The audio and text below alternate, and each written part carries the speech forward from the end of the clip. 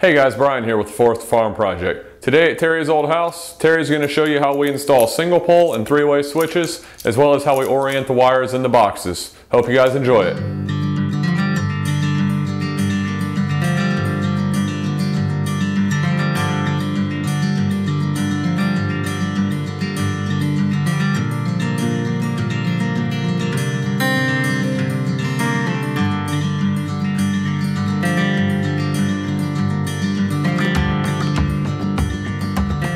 On our old house, we generally try and measure up whatever the existing height is on boxes. Here we've got this receptacle close. It's right next to the countertop. So we're going to mount this box the same height as that receptacle box. It'll just look better. Fortunately for us, on this one, we already had a box on the other side of the wall in the garage, and we were able to reach in there and see where our clearance was. We measured from the door frame over, and then we did the same thing over here. So we should be good and clear.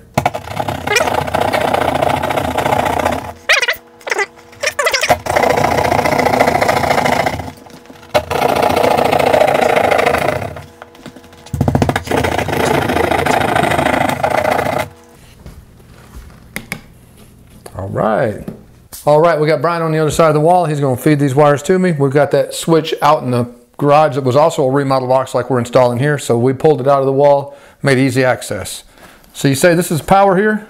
That is a fan. Oh, that's a fan? Yep. See if I can get it in here. Okay, that'll be our new ceiling fan. Now, what do we got there? Power? Yep. Okay. Another power? Right here. Pretty long. And I got a three-way coming to you. Now when this house was wired, they had 14-3 run on a circuit that also had 20 amp wires, and it was running 20 amp. And you were allowed to do that back then, but now you're not. So if it's existing in the house, they can't make you change it as long as you're not doing anything to it. But we're going to go ahead and change this since we have access to it. So this is a 12-3. It's yellow. They didn't used to color code the wire. It used to be all white, the 12 and the 14 both. So this is all 12 here, even though you would think by looking at it from that camera that it's 14 because it's white. It was actually 12 back then. And this is 12. Now 12-2 or 3 is yellow and 14 is white. Well, we got the power off and we still got plenty of light. That Milwaukee rocket light deal we've got is awesome. We use that thing pretty much every day, don't we, Brian? Yeah. Somewhere or another. All right, we're going to put all these wires in this box and hook them up. I don't have a clue what we're going to do with them. We'll just start connecting them until we see what happens. Kidding. A lot of people do that, don't they? Yeah. They must, from what we see out there. All right, we're going to put this yellow wire as a 12-3. It's going to go in the bottom of the box because it goes down. These other 3 wires go up. 2 powers and a fan. And the garage light wire is going to be over to the left. There's no real rule there. It's just what we decided to do. So I'll put the fan over here to the right as far as I can. Get these 2 power wires in here.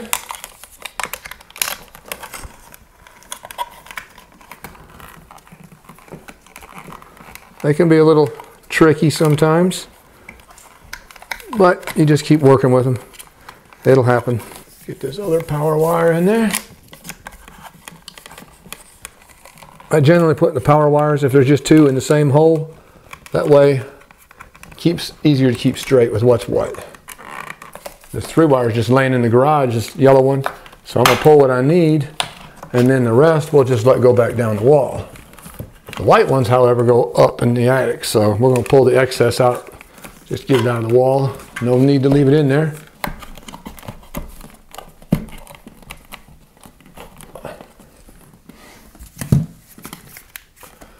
Get my battery drill in here.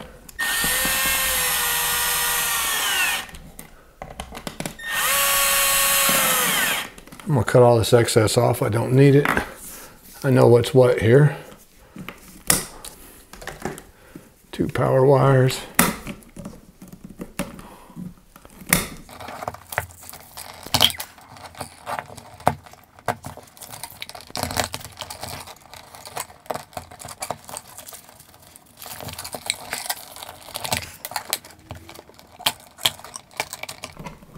Got to be careful you don't cut them wires on the inside. It's a little bit tricky doing this.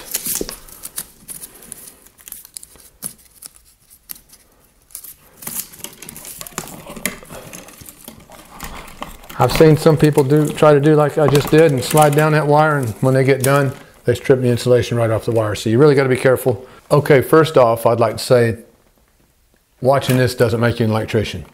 This is one instance. There's so many ways things can be wired, especially in an old house. We're going to show you how to hook this three-way up, the modern, conventional way of doing it. There's multiple ways that it could be done, and this is the most correct way by code. And that is, first off, I've bent all my wires up. But again, don't think you're an electrician just because you learned how to do this, because I don't want people to think that they can be an electrician by watching a video. You need to really do some studying and look these things up and understand them before you go trying to be an electrician.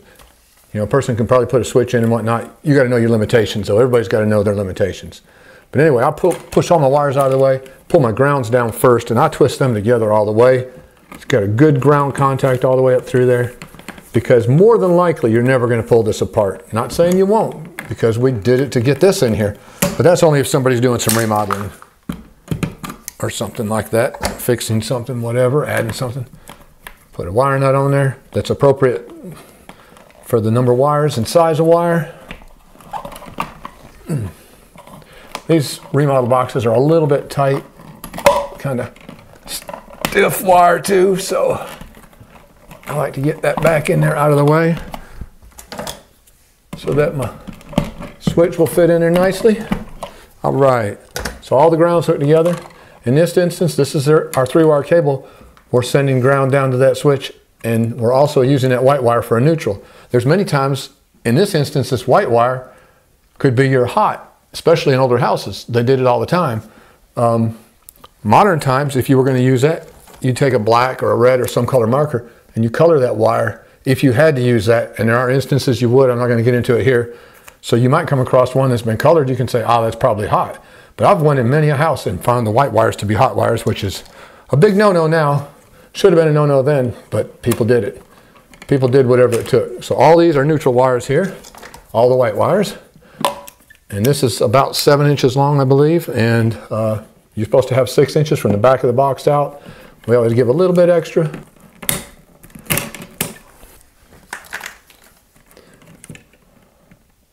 I'm stripping about, I'd say, a half, 5/8, somewhere in there of wire. The better you get at twisting the wires, the less you need to strip. If you can't seem to get them to twist together, you might want to leave extra wire and then strip them 1 inch long or so, and it's easier to get them started together. We'll line them up kind of in a cross pattern. We found these Milwaukees to be the best lineman pliers we've ever used. But you grab them wires and twist them together. And the reason we do that, even without a wire nut, that's a good connection. I wouldn't leave it that way, but even without a wire nut, that is a good connection. Put that wire nut on there, you're locking it down, it's not going anywhere. I've went to many a house, things didn't work, some things didn't work for 20 years, and I go in there and I pull on the wire nut and I grab a wire and pull it right out. It was never connected, it pushed out because they didn't twist them. They just stuck a bunch of wires together, threw a wire nut up there, and the edge of that wire nut inside we grab and push one wire right out of the way, and then it doesn't work. So that can be a problem you can have if you don't twist them together. There we go. Now, this one over here is the fan switch. It's going to go over here. So I got to have a switch. This is the power coming in. I need power going to that switch, and I need power going to the 3-way for the garage. So I'm going to grab 2 pieces of wire off of this scrap stuff we just cut off.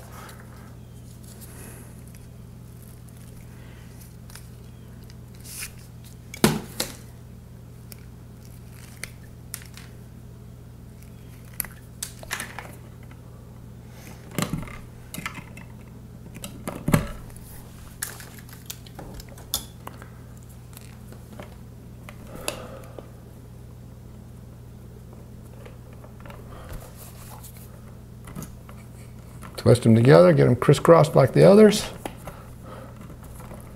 And you want to kind of pull and twist. You don't want to just ball them up. You want them to be elongated and twisted so that the wire nut will go on and compress them down and they stay hooked together. Actually, when I twisted those, the ends are not quite even.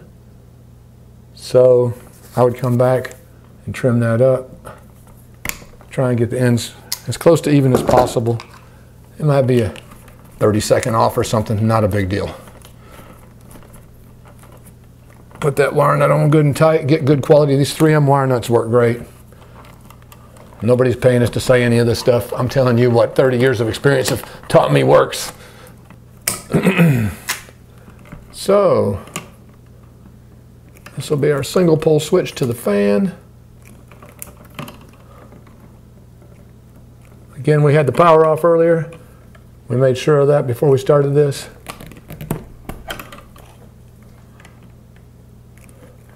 Sometimes I end up with these a little bit short when I do a jumper from the powers, but it doesn't matter because I can replace that at any time. It's already wire netted right there.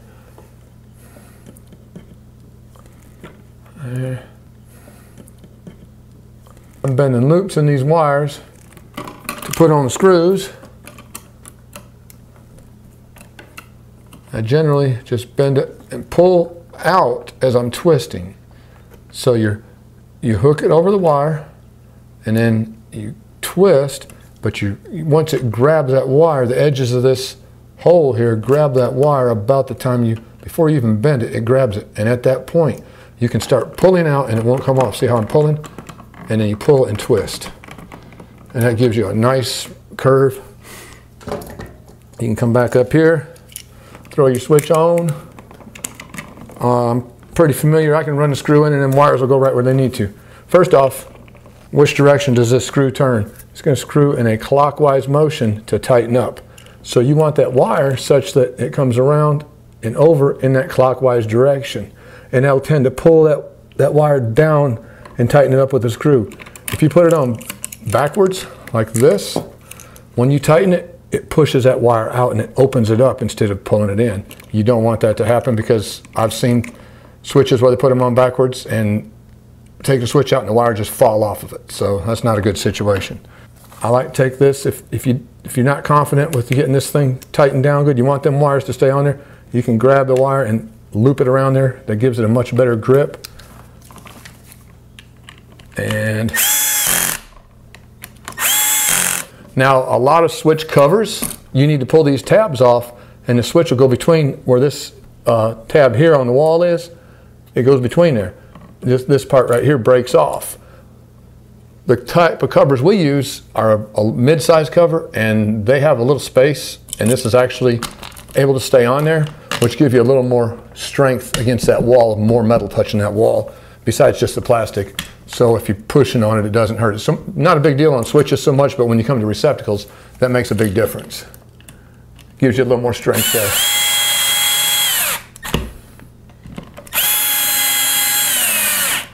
There's our fan switch. When you're working with a three-way, you have what you call two travelers, and then you either have the power, or this could be the switch leg if you're at the other end of the circuit, but you generally call this the odd wire. Two travelers carry power from one end to the other. When this switch, it's got a black screw, on this particular switch, it's a black screw, and these are two kind of brass screws. The black screw is where you want the odd wire.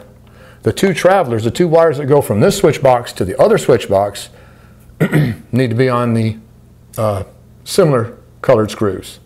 And what happens is, when this switch is in one position, the power's coming in here or it's going out to the light from this switch. Either way, when the switch is in one position, this and this are connected and that has no contact. Then when you flip it the other way, this and this are connected and that has no contact. This is always connected to either this or this. These two travelers carry the power either on this one or that one. If I got this switch in this position and it's going this way and through the other one out to the light, when I flip the other one the other direction, then it breaks that connection.